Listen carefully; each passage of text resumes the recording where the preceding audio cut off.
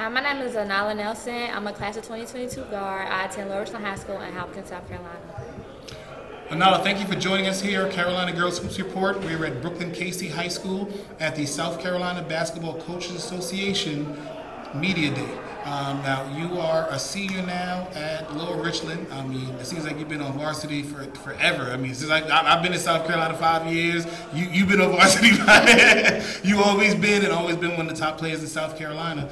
Now, going into your senior year, what are we talking about here? What do you guys need to do to make that run and get to Colonial Life at the end of the season here? It's a couple of things that we need to work on. I mean, the first biggest thing is just, being a team. Holding each other accountable, playing together with each other, just the type of things that a family would do. Another thing is just our stability, our endurance and stuff like that in the game. We got to be able to play throughout the fourth quarter, just don't have bursts. You have to be a burst the whole game. Absolutely, keeping that through. You've always had a good rotation of players, with and around you at Lower Richland. You've always been very competitive. What are some of the names, maybe some younger players that are going to be coming up this year that you're going to have to trust in, to make some big plays down the stretch? With the younger players, I think the biggest one would be Shania Isaac. She played last year, 8th grade year, but she's a 9th grader now. And, it's kind of a big jump. She was a baby last year, but now she got people coming in that's her age and younger, and it's their first year. So she's going to need, step up, and, lead and that type of stuff. We also have a couple post players coming in. Everything's new to them. So right now we're just trying to work with them and be patient with them.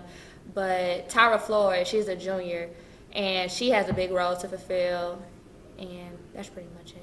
Absolutely. I know Shania. She's been on the AAU circuit for a while playing, and she's definitely a nice change of pace guard. Someone that can get kind of give you a little bit more time to play on the wing and attack, and score more than you have been as a lead guard. The lead dog for them the last few years. Now you just made a huge commitment to Austin Peay University out in Tennessee. Congratulations. Thank you. What has been, what was in the recruiting process the thing that pushed Austin Peay over the top for you? Because obviously you've received offers, you've had interest from many schools over the years because you've been always one of the top players here in South Carolina. But what was it with Austin Peay that pushed you to that?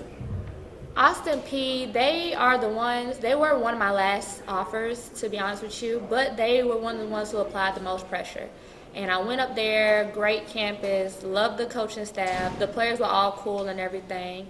And, it just really felt like home when I went up there.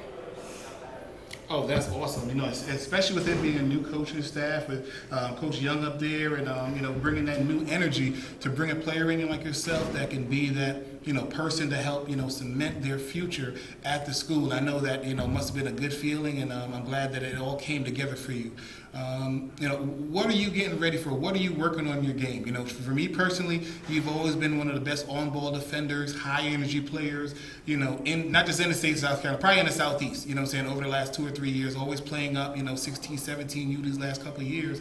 What are some of the things you need to work on in your game to prepare to play at that Division I, Ohio Valley Conference level next year? The main thing I need to work on is being able to score on all 3 levels. I know I can get to the rack, and I know, I can shoot the ball, 3-ball, but the main thing is, the pull-up, the mid-range jumper, and that's one of the key things that I'm working on the most.